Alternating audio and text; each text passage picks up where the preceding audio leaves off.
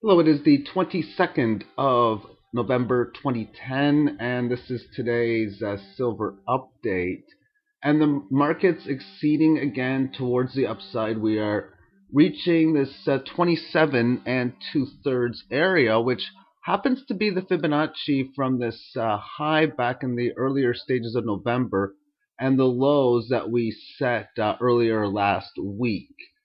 And the 61.8 is 27 two-thirds-ish or so, and it's holding up really nicely at this level right now. Last night, when the market opened, for most people in North America, that would be Sunday evening, Sunday night, it had a test of the 27.80 level. A few hours later, again, it tested that and then fell back down to 27.20. So we've had a little bit of resistance thus far. That might be all that there is. Maybe we can even come back lower, test this 5-day moving average. If that's the case, it would develop an inverted head and shoulders pattern as a possibility. By the time it meets up rising, it would most likely match within this low. But with this resistance that we encountered back in the earlier part of November from its original bounce right in here, it does signify that to be a bigger area.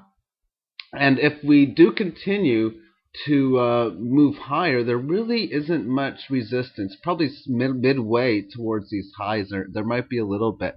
And I was showing even on the blog the price memory. There's not much price memory in here for the higher levels. So to say what areas will be significant resistance and support, like I say, maybe the 76.4% area, roughly at 28 and change, might be some resistance. But for now, what I would hope is that we do pull back to this 5-day moving average.